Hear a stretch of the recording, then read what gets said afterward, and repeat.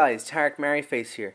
Before we actually start the episode, let's start by having a moment of respectful silence because that incident you just watched actually resulted in several fatalities. So here it goes.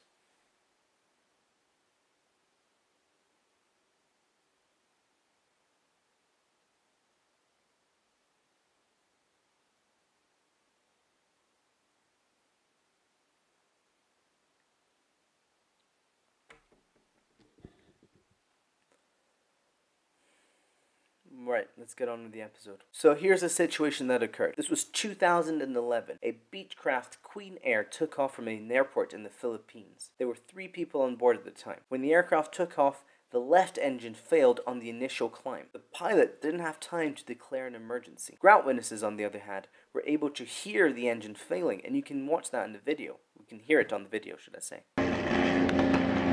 Soon after that, air traffic control instructed the pilot to make a left turn. The pilot did so, but he used a very steep bank angle, and not only that, he did it very slow airspeed, and worst of all, he did it into the left engine, which was into the dead side engine, which is something you never do in aviation. The aircraft unfortunately spun and crashed into the ground. The 3 occupants died, along with 10 other people on the ground. Several others were injured during the accident, and about 20 houses were partially or completely destroyed. Now, the accident report cited 3 main things for why the accident occurred. The first one, I think we can all agree, unfortunately, was pilot proficiency in emergency procedures. What we have to understand is that the prop wash of a multi-engine aircraft actually aids the lift process on the wings. So when one of the engines fails, not only does the propeller cause a lot of drag, but it also means that the lift on that side of the aircraft is less. So that one wing has more lift than the other. Not only that, but when you make a turn,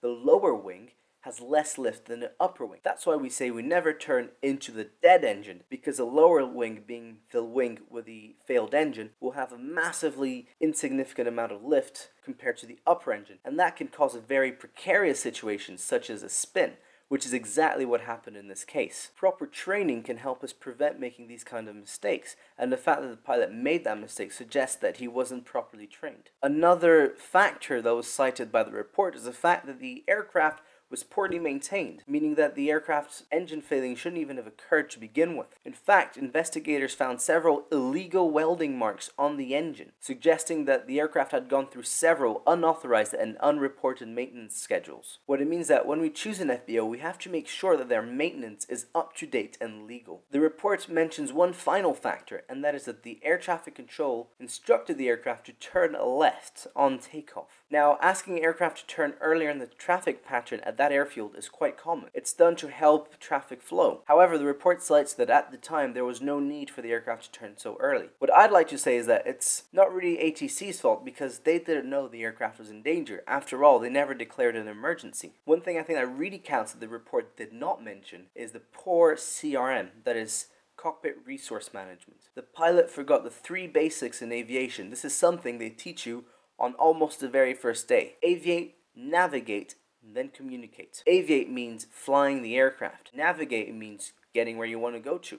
And communicate means talking to ATC. But it also means following ATC's instructions. The pilot was so eager to follow ATC's instructions that he forgot how to fly the airplane. Or rather, he forgot to fly the airplane. The better action in this case would have been to level off the aircraft, feather the propeller, and then go through the emergency procedures required by the particular aircraft. Of course, it's easier to say this now in retrospective, but that's why training is so important. We have to remember that ATC are not our god masters. They're there to help us, and they are a hugely helpful resource. However, if we can't do something for the name of safety, we shouldn't try to do it anyway. ATC are on the ground. They're not in the cockpit with us. They don't know what's going on. It's okay and even required not to follow ATC's instructions in the name of safety when it's necessary. Being a pilot in command actually gives you a huge amount of power and authority. The captain of a Cessna 152 has the same amount of authority as a captain of an Airbus A380. That's my time, guys. If you have anything to say about this, please tell so in the comment below. Maybe something I missed out, maybe something that I got wrong. I'd really like to hear from you. I'm Tarek Merryface. I'll see you guys next time, and happy flying.